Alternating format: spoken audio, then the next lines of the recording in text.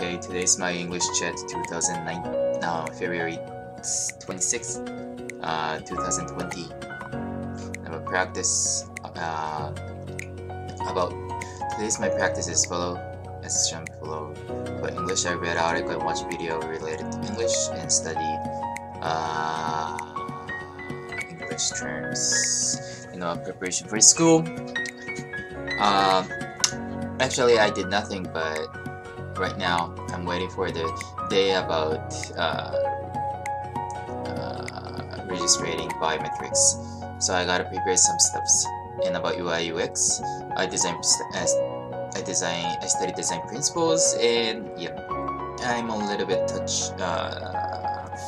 Yeah, I received MacBook Pro, so I wanted to touch it. I want to talk this later. And the other day, I'm programming, I study algorithm in JavaScript. And today I want to talk about one of the Japanese traditional food that is called udon. Udon is one of the noodle, and there is a lot of noodle in Japan, such as ramen, soba, udon, and yeah, other things. And udon is one of the most famous and popular noodle in Japan. It is made from flour, and it's a little bit thick and compared with other noodle, and it's very common. So there is a lot of stores or restaurants that offers udon, and the point of udon is it's also delicious, and it's very not oily, so it's very I don't think it's healthy, but it's very kind to stomach. So a lot of people, oops, my Siri has activated.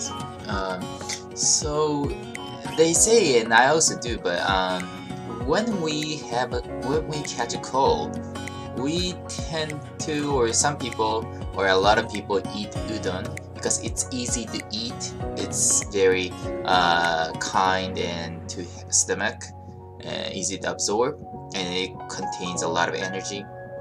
So a lot of people eat it. And the disadvantage of the udon is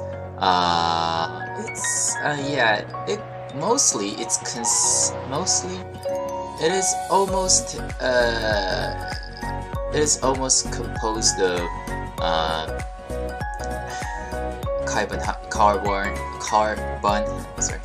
carbohydrates, so it contains a lot of sugar and carbohydrates. So if you eat a lot, I think it's not good for health. You can be diabetic.